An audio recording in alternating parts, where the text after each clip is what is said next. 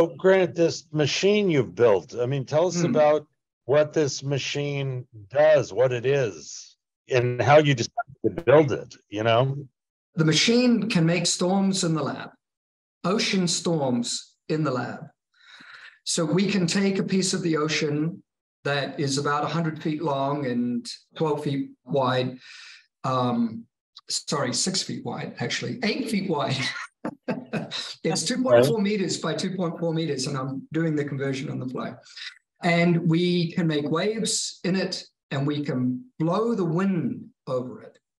So we can recreate the interactions of the ocean and the atmosphere that you would get in a storm, but in the laboratory.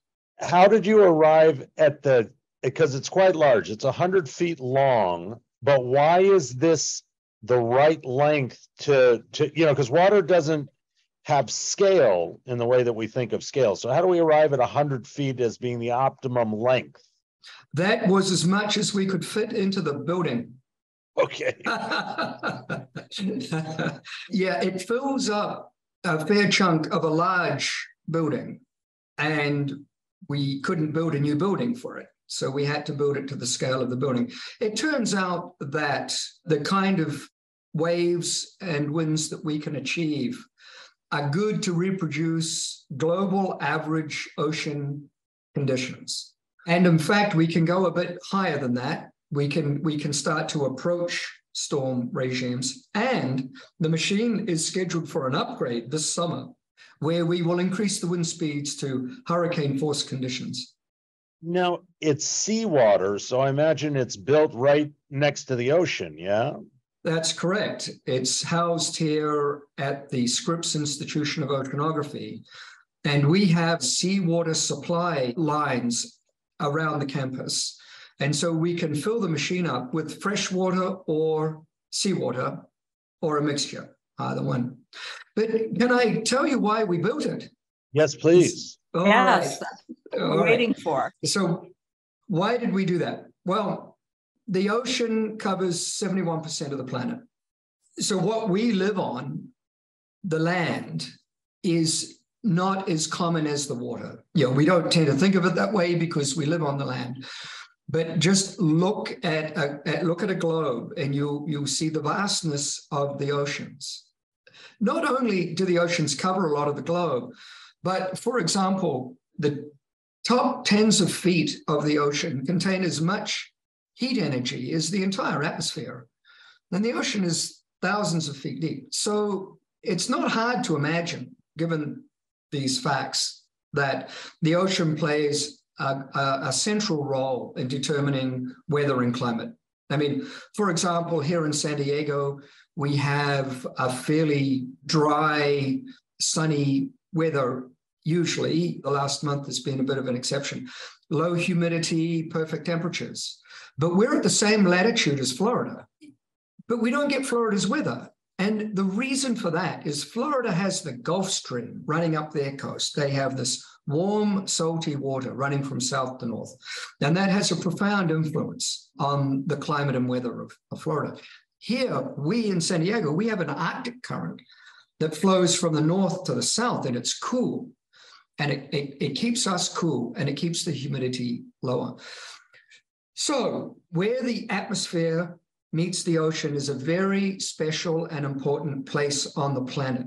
It's this boundary that helps determine weather and climate. It's vast, and a lot of exchanges occur across that boundary. About a third of all the anthropogenic carbon dioxide passes through that boundary from the atmosphere into the ocean, and it's sequestered in the ocean. And of course, this is very helpful for us because it helps keep that gas out of the atmosphere. Many people don't know this, but when the wind blows and waves break on the ocean, you get white caps. You've probably both been out to sea on a brisk day, and you get these beautiful little white caps popping off all over the ocean. That's an explosion of spray and bubbles when a wave overturns. So the wind blows the waves steepen, the crest of the wave runs faster than the bottom of the wave, and it overturns, and you get bubbles trapped in the water, and they rise up and make foam, and you also get droplets. Now that foam, as it bursts, creates a cloud of tiny droplets, too small for the naked eye to see. Those droplets contain whatever was in the water. They contain water, salt, and biology and chemistry. And that's transferred into the atmosphere. And those little droplets help form clouds and ice in the atmosphere. Well, clouds are tremendously important for both weather and climate. And clouds can either heat or cool the planet. And so we're trying to understand cloud formation, and it's very difficult. And part of the answer to how and where are clouds formed and what role are they going to play in weather and climate comes from what comes out of the ocean. So we realized that what we need to do is to build a machine where we can control the water temperature, we can control the atmospheric temperature, we can make winds and waves, we can grow the biology. SOARS is made from non-toxic materials and it supports marine organisms. And we have growth lights, we have power LEDs, and we have these big cylinders that come down through the roof to bring natural lighting into the channel. And that means we can reproduce the chemistry and the biology as well as the oceanography to understand this critical boundary on the planet. We can reproduce that boundary from polar to tropical conditions. We can make sea ice in it. We can cool the water and blow freezing air over the water and make sea ice. And we can warm the water all the way up to tropical conditions. We can simulate the past, present, and future oceans by changing the gas in the machine. And we can inject carbon dioxide into the machine, and we can simulate what is the ocean going to do 20 years from now or 50 years from now if we keep on pumping carbon dioxide into the atmosphere. How will that alter the pH of the ocean? How will that alter the organisms? How will that alter what comes out into the atmosphere and change the ice forming and cloud forming properties of that material? It was a grand adventure to build it. Yep. Now, what effect does pollution have? Do you put plastics through the machine to model that what the pollution that's in the ocean to affect what our predictive models are? We have not done that yet, but we can, and we probably will. There will already be some plastic in the machine because in water off La Jolla Shores Beach. Yeah. And that contains a whole variety of things, sunscreen, microplastics, and so all of that is already in the machine. But we could artificially introduce increased concentrations of plastics and see what that does. We've actually only done one major campaign so far. We commissioned the machine about 4 or 5 months ago. And we've had one major campaign so far, but we're right at the very, very beginning of what we hope to achieve with it. How long does it take to turn around a whole situation with the model? Like when you say you've done one campaign, how long does it take to turn around one campaign? A campaign could be as short as a day. If you go in there and there's something you want to understand about the winds and the waves, or perhaps you put a robot in there or a machine, an energy extraction machine, and you're testing it with the winds and the waves, that might take a day or two. I have run day-long campaigns with students, and we'll bring students in for a day and we'll run an experiment. And it could run as long as 2 or 3 months, depending on the scientists and their objectives and what they hope to achieve. So a couple of things, just practically. Do you ever just drain it and start over? I mean, because you're going from fresh water, you said, right, to seawater? Is that what you were saying earlier? So when you're letting the water go, where's that water going? And then how do you get it back in? So you're starting with a very pure, space, or do you have to think about that? Like, if that makes sense. Yes, to all of the above. When we load the water in, it's either fresh water from the municipal supply or it's salt water from the Scripps seawater supply. When we discharge the water, it's discharged into the sewer system. It doesn't go into the storm drains. It goes into the San Diego sewer system. We have a permit to do that, and we're regulated on how quickly we can discharge the water. So we follow the local regulations that we need to follow to discharge that amount of water. It's a lot of water. It's 36,000 gallons. So we can only discharge it at a fairly low flow rate so that we don't overload that system. In terms of the organisms and the freshness of the water, when we pull the water in, it has already been filtered once because of the filters that exist on the local seawater supply. But we have our own filters, and we can apply those filters or not. So we can remove biology or not, depending on what that investigator needs. If we need to, we can also sterilize the water and kill all the life in the water with UV sterilizers if we need to do that. Typically, with the seawater, if we care about the biology, we probably won't run the seawater for longer than about 2 weeks, because the organisms go through this whole evolutionary cycle over that time. And after 2 weeks, the biology that you have in there is no longer representative of what we have in the ocean. So in that case, we would flush that water and introduce fresh seawater after approximately 2 weeks. If the investigator doesn't care about the biology, we'll simply sterilize it. And we have recirculating pumps and filters in the machine. And in that case, we can just keep that salt water going for months. So, the biology of the ocean is complex, right? There's this transformation that happens in the evening, between the day and the evening, but it's not necessarily to model that, or does the model that you're creating have to be accurate to actual conditions, or are we learning about the individual pieces? Like now we're going to study wind and we're going to study bubbles, or are we studying the biology in the tank? Like what are we using this tool for?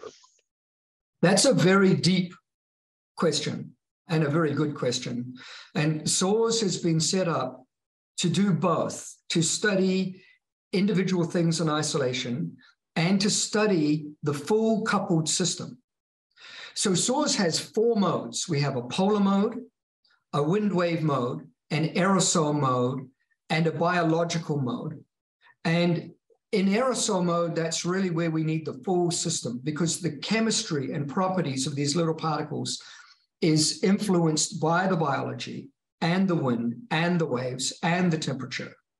So all of those things need to be representative of what we find in the ocean. But for example, when we built the machine, the biologists told us, okay, this is what we would need. We need natural lighting. We need it to be built from totally non-toxic materials. So there's no iron in the channel. There's no copper in the channel. No metals like that. We did tests on the layers that we use on the walls of the channel to make sure that they were biocompatible. And if that whole system is not clean enough for the biologists, we can line the entire machine with a huge internal bladder. And there are attachment points within the channel that you can use to attach this bladder. And that would give them a pristinely clean surface boundary for the channel. And then they can introduce their own microbes and their own biological systems to study them with winds and waves and all the rest of it. Now, is your background as an engineer? Is your background as a biologist? Like, what's your background that got you interested in this particular problem?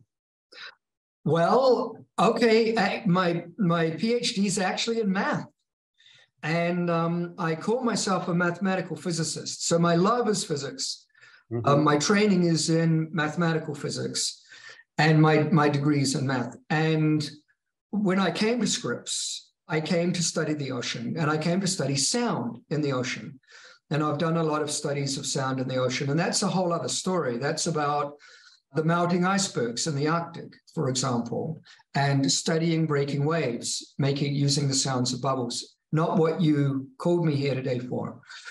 But those studies brought me to work with an atmospheric chemist by the name of Professor Kimberly Prather.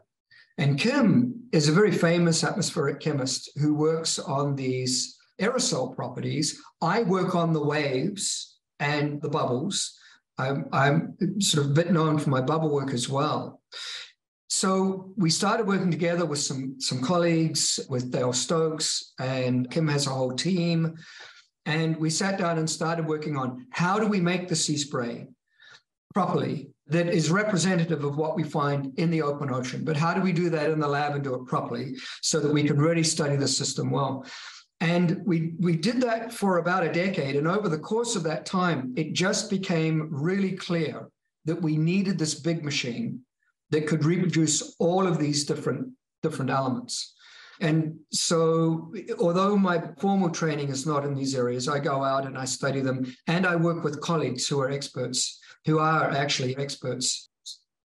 So your background is as in physics, where we have universal principles, and you're trying to bring that rigor into the, I mean, I guess it's not the biosciences, it's the science of when you're studying the sound waves, you have universal principles that as a backdrop, but you're trying to find those same principles in the oceans and the way that they move?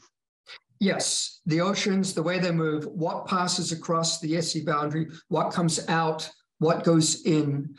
And although it's affected by the biology, and although the biology, as you've already pointed out, is highly variable and tremendously complex, it does exhibit reproducible patterns of behavior. So it is a system that we can attempt to understand, and I believe it's worth the effort. It's complex and it's not easy, but these are the problems we have to tackle if we're going to understand the future of weather and climate. We have to grasp that complexity and work with it. So what kinds of projects are brought to you, and what are people specifically looking at, and how does that tie to the problems of climate? Very specifically, what would be examples of different projects that get brought to you? For SOARs, for example, the formation of sea ice. How does sea ice form? And how does it interact with winds and waves? So there are some projects looking to use SOARs to do studies of sea ice. There's the aerosol program run through Kim's program that I've already discussed about sea spray coming out and influencing weather and climate. I personally am very interested and concerned with the numbers and sizes of bubbles that end up in the water, because that determines the droplets that get formed, and it determines the dissolution of gases from the atmosphere into the water. In the history of science, we have exactly 3 open ocean observations of bubbles and breaking waves. It's really hard to do. You go out to sea in a storm on a ship, and you might have 30-foot waves, and you're trying to figure out what's going on in the top foot or so. Your instruments break. It's raining because you're in a storm, and it's extremely expensive. You might be paying $40,000, $50,000 a day for the ship. In SOARs, we can reproduce those breaking waves and the bubbles for about a 20th of that price, and we can do it all in the lab. Now, are you finding that because you say you've done one full campaign, so maybe it's early days, but are you finding that the small test is actually showing you models that are a reflection of what is happening in the ocean? Are we seeing that this is a causality and not, are we seeing signal from noise? Are we getting insights that we couldn't have gotten any other way? We're seeing very clear signals. So the signals are clear. We have to be very careful in how we interpret them, because this is the first machine of its type on the planet. And we have to look at our data 2, 3, 4 times. We have to check what the machine is doing to the aerosol that comes out, for example, or to the breaking waves. We have to be very careful. So we're redoing some of our experiments to make sure that we are really on the right track. But are we seeing new things? Yes, we are seeing new things. For example, we're seeing a direct effect of the wind on the production of the sea spray. We're seeing a sudden threshold shift. The wind gets to a certain speed, and the amount of sea spray suddenly multiplies dramatically. Now, if that is a true effect that's also occurring on the open ocean, that will be new and profoundly important for the models that predict weather and climate, the global climate models, the models that operate on total global scales. They need to know about these kinds of effects. Now, if we were at CERN looking for the Higgs boson, we would have to validate all of science before we did that, right? We'd have to figure out whether everything in the standard model actually was true within the machine. Otherwise, the machine wouldn't be making wouldn't be true what we found. Do we have to do a similar thing, a standardization of when we start up the machine to understand what these things that we're studying? Yes, we do. And over the course of us using it for the last approximately 6 months, we've learned a lot about the way it works, and we've learned a lot about the way to run it so that we don't get artifacts. For example, when you run the machine with winds and waves, these little particles are being ejected into the atmosphere, and that atmosphere recirculates, so the particles build up. That's good. That we want that sea spray to build up that way, but it also sticks to the walls. So when we turn the machine off and turn it on again, some of those particles come off the walls into the machine. So what we have to do is hose it down with water, and we blast it with wind to clean off and rip off all those particles before we start making our measurements of the sea spray. And that's one example of how we have to be super careful about how we run it. Another example, and something that we're still working on, is we've got large fans that push the air through and make it circulate. What do those fans do to the droplets? Mm-hmm. And we have to be very careful of that. And we're still studying that and making sure that we're not artificially creating droplets by running the air through the fans. So we're not done with our forensics, if you like, our due diligence. We're still working on that. And we're hoping in the next 2 or 3 months that we will get a number of more runs done, and then we will know for sure. So when you run the experiment, does that data go out to lots of different people to interpret what it means, or is it just the people in the lab studying it? And what's the vision for how it is going to be going forward? Well, it depends a bit on who's paying for it. Any work done funded by the National Science Foundation must be stored on a proper repository. And what happens is that the data is sequestered for a time to give the scientists who requested the funding to take the data time to work it and publish. And so the first way the data becomes available is through conference proceedings, conference presentations, public lectures, and publications. But after that initial period of time, then it becomes publicly available on data repositories. And I think that this data belongs to the public. The public is paying for it. It belongs to them. I think it's fine to give us, the scientists, an interval to work with it. But after that, it has to be made available to everybody. Now, are you finding universal principles from math in what you're seeing in terms of the way the wave decays and in the way the interaction of some of the things? Are you seeing things that are able to be predicted? That is also a very penetrating question. Let me put it this way, that just imagine yourself walking along the shoreline of the beach, and there's biology. You can smell it. You can literally smell it. You can smell the ocean because the waves are producing these particles. And as you breathe in, you're breathing in water, salt, and the plankton and the chemistry of it. So you get that wonderful smell of the ocean. Imagine a wave breaking. So there's a wave crashing on the shore. Every wave is unique. There probably haven't been 2 waves exactly the same since the history since waves have been breaking on the planet, right? And then you throw in the biology and the chemistry, and suddenly you're like, well, how do you search for reproducibility and structure in such a complex system?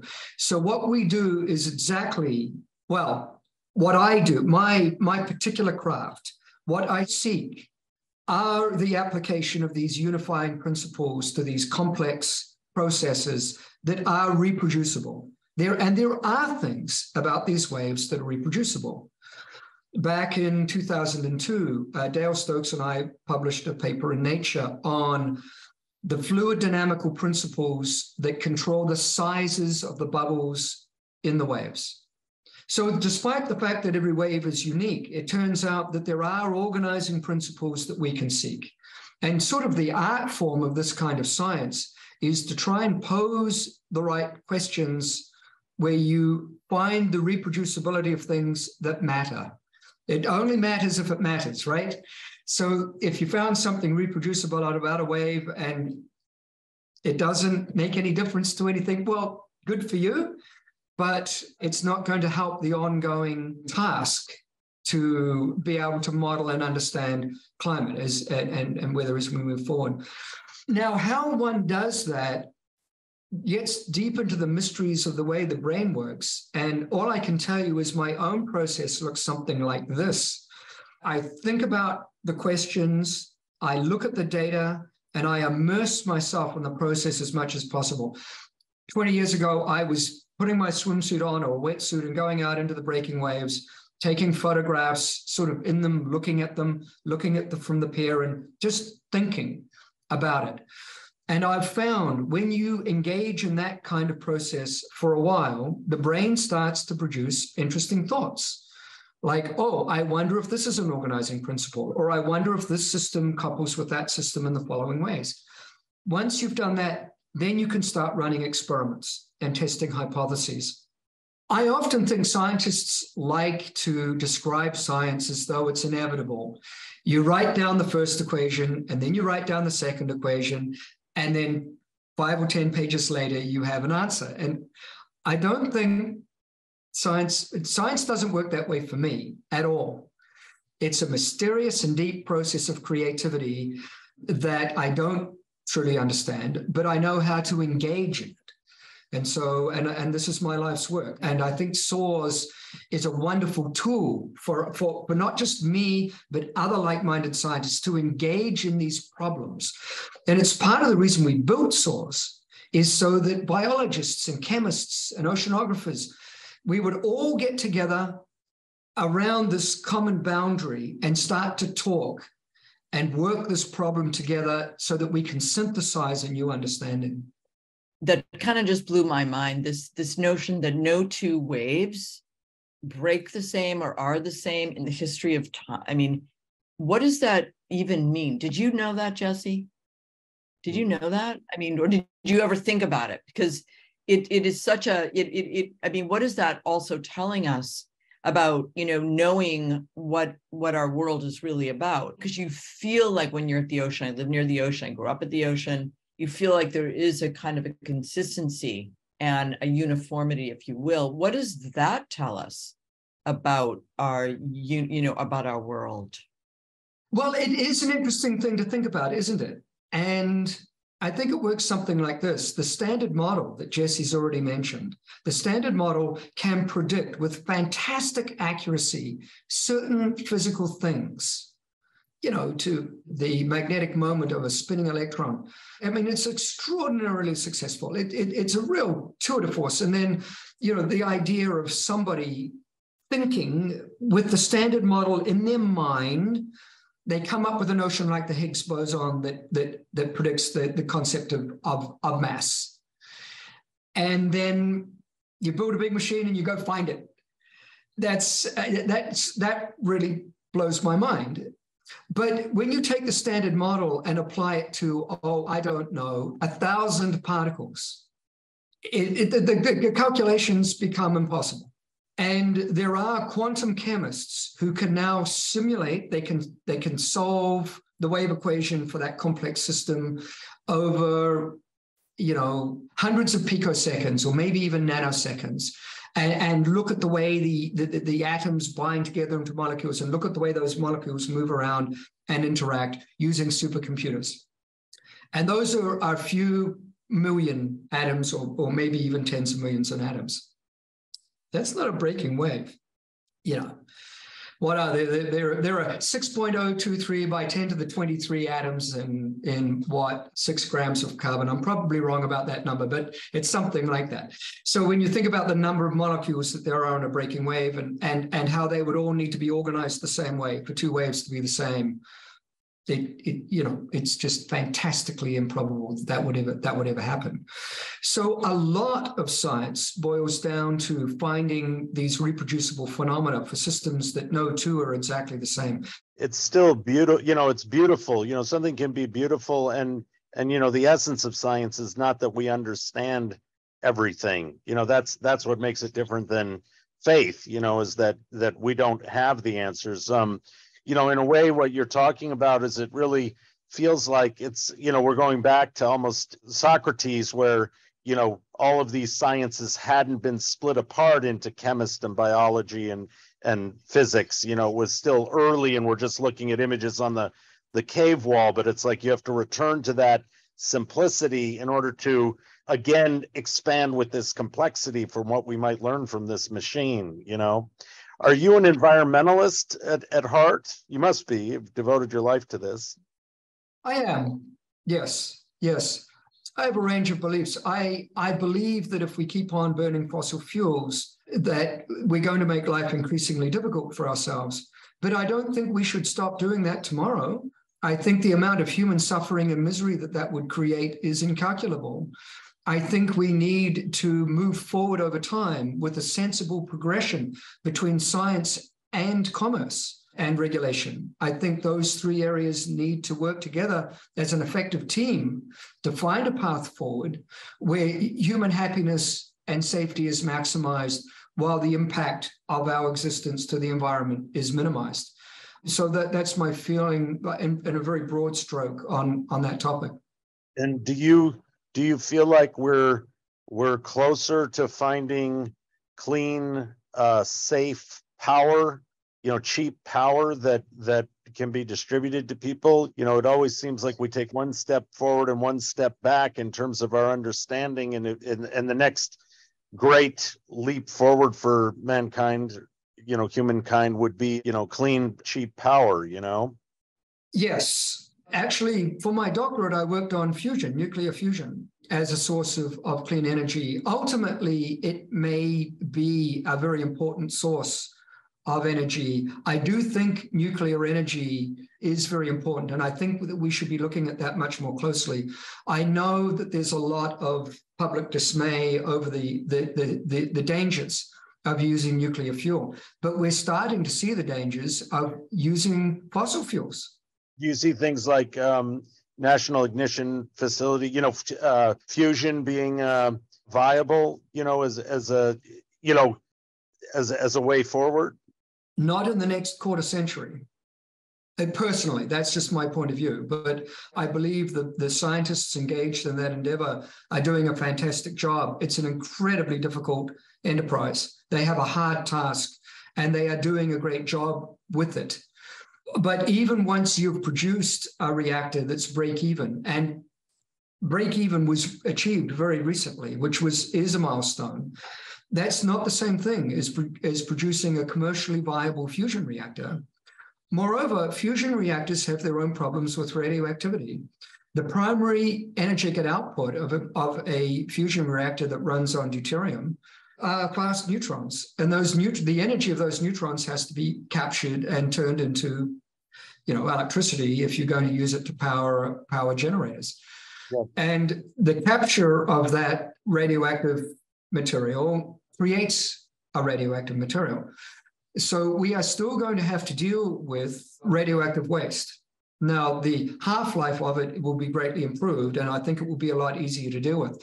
But it's not completely free of some of the issues that we find with fission. And the thing about fission reactors is, yes, they are dangerous if they break down, and that's absolutely true. And you have to deal with radioactive fuel, and you have to deal with radioactive waste product. But it's a solid. It sits there. It doesn't move. When you take what's produced by burning fossil fuels, it's a gas, and we just pour it out into the atmosphere. Yeah. Now, if we sequestered that gas and did something with it, great. But we're not. That's not what we're doing right now, on the whole. Sylvia Earle, we've done some projects with her. Do you feel like the stories, are there bright spots in environmentalism with regards to the oceans? Or, we have these new marine parks where we seem to see recovery of species in them. I mean, do you see, how do you feel about where we are today in the oceans? I worry about the coastal oceans. I'm less concerned about the great oceans, the deep blue oceans. I know that there's been a lot of concern about microplastics, and I'm just giving my own personal view of the matter. And those people who study microplastics, that's great, and they should. But I'm not concerned about microplastics in the ocean. I am concerned about coastal pollution. And and that's old news. I've been diving in the reefs off Florida and about a decade or two ago, and those reefs are essentially done. You go diving off the reefs of Florida and then go diving off the reefs in say, Fiji, and you have these live, vibrant reefs in Fiji and not so much in of Florida. And I think that we need to do more to protect the coastal ecosystems. We also don't understand well the connection between human health and the oceans. I mean, when the wind is blowing offshore and the surface breaking, what comes out of the ocean blows in. Mm-hmm. And there are, for example, cholera is a marine pathogen. It's not of great concern to us, but it is of great concern on a global cultural scale. Mm-hmm. And understanding the transmission of that pathogen from the ocean inshore into the open markets and into people's lives is an ongoing task and something that we need to get a handle on, I think. Does that answer your question, Jesse? It does. When you see, the Great Barrier Reefs were sort of thought to be over, and then they've had some sense of recovery. Does it give you hope that maybe the reefs off of Florida might recover? Yes, I think they will. I think as long as the water doesn't get too warm, as long as they stay within their biologically viable range of conditions, if we stop flooding the coastal zones with the fertilizers that we're putting on the land that run into the rivers and then outflow into the oceans, and we stop some of the commercial activities that go on in the coastal waters, yes, I believe that some of these precious resources will recover. What's your feeling on noise in the oceans, all the boats and what that does to marine life? Well, that's another really interesting question, Jesse. I think that is, well, I sort of have two responses here. One is from a cultural perspective. It's a very sensitive issue with the public, right? And it can be dangerous. If people put very, very loud sounds in the water, you can either significantly alter the behavior of or endanger the lives of marine mammals. And that's true. But that is the operation of very specific pieces of hardware. Ocean exploration, when you're looking for minerals, you make loud sounds, for example, and you use the sound that penetrates into the seafloor. You watch what comes back and you can figure out what's there, which sort of gets me to my second point. A lot of ocean exploration, we consume fossil fuels. A lot of that comes out of the seabed. Moreover, most of international trade is carried out over container ships. If we shut that down, it would be a global catastrophe. So, we have to be very careful about making loud sounds. But the ambient sound in the ocean is increasing because global shipping is increasing. Now, I think that the marine mammals, they're smart and they would do what we would do. They avoid it, Right. And as long as we're not in their breeding grounds or their feeding grounds, they can probably cope with it reasonably well. It's just a nuisance. I mean, maybe bellows around the engines so they don't make quite so much noise, Or you just think about where the shipping lanes are, maybe you take a detour around a biologically sensitive area at certain times so that you don't disrupt mating behavior, or you don't disrupt foraging behavior, for example. There may be compromises that could be made and there was a CNN, actually very recently, there was a documentary on a fellow who spent his life doing that. And to my great embarrassment, I can't remember the name of it, but I was featured on it because of the work I do with sound in the Arctic. But there were some really, really great biologists working with sound, either in the water, which is what he did. And he spent his career trying to help fishermen and people who operate boats avoid hurting the animals. It's a great enterprise.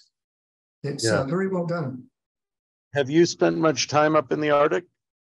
This will be my sixth campaign. I've been going up since 2013. How beautiful is it when you're up there? It's an interesting experience. It's like, for those of us who live in the city, there's an energy to the city. You go out into the streets and there's bustle and hustle and there's sound and there's activity and everything's going on all at once. And you sort of become used to the energy of the city. So you go up to where Svalbard, which is where I do my work on Kjønsen Fjord, and it's all gone. And everywhere you look, there are these Faustian landscapes, these mountains with moody clouds and mist over them, and the glaciers and the ice, and a little bit of wild marine life. And you walk along the shoreline, and you walk over the moraine, so that the glaciers dig the stones out of the mountains and grind them and polish them, and then dump them on the shore. And it's this amazing variety of, just walking along where I walk, you can see greenstone, you can see quartz, you can see marble. It's just all just thrown there on the beach. And I find when I go up there, it takes a week or two, but all that energy from the city just drains away. And then I can really be in this very special space. It's quiet, it's very spiritual in a way. You'll see Arctic foxes, you'll see terns, you'll see ducks occasionally. I go up there in the summer. How long is the day when you're up there? 24 hours. 24 hours of daylight the entire time? You have to be really careful, or you just keep on working through. You've got to stop and go to bed. Yeah. Well, thank you. It's been a fantastic conversation. We really appreciate it, Well, thank you for the opportunity to be a guest on your podcast. Yeah. And I appreciate your interest and the opportunity to talk about some of these things. Yeah. I have one other question. Do you know Sir David King from the UK, climate scientist? I do not. You know who he is? Oh, he's proposing an experiment to refreeze the Arctic and to create artificial cloud cover. So to see if, for 3 months of the year, there won't be sun, to kind of slow down. I mean, we're not going to mitigate everything, but just kind of slow down the freezing of the Arctic. It's a very interesting story. So fantastic idea. He wants to have a fleet of ships spray. What does he want to do? He wants to have them spray water into the air? Yeah, up into the air. And there'll be like 600 vessels that would be out at a certain point, right? And there won't be people on there. They're kind of, robotically, manipulated. And they're also working with the wind as well. And when the wind comes up, so when you're talking about that ocean spray, right, it goes up, then they're going to create this literal cloud, an artificial cloud. I mean, you'll understand obviously way more than we do, the kind of the science and the dynamics, but it's an amazing experiment that they're looking to put together with the cooperation of many countries and, a lot of money to do something like that. But again, it's sort of in the chance to slow the freezing of the Arctic. It's a fantastic piece of geoengineering. The issue, or something we all need to be very cautious of, is the law of unintended consequences. Yeah, exactly.